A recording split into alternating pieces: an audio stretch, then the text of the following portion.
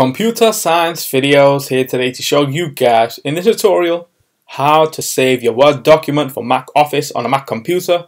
Without further ado, let us start the video. So in this tutorial, you need to have access to a Mac computer, the software, Mac Office, Microsoft Word. So we can now go all the way down to the dock, go to Launchpad, go to Mac Office, open up Microsoft Word, create a blank document.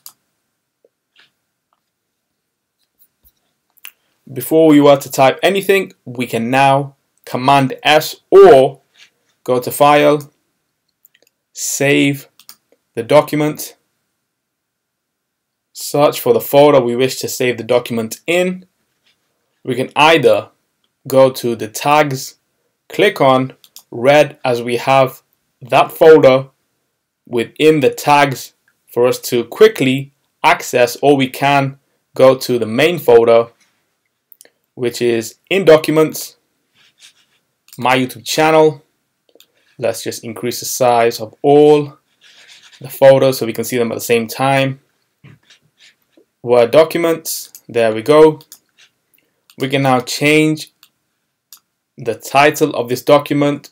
Let's just say Document.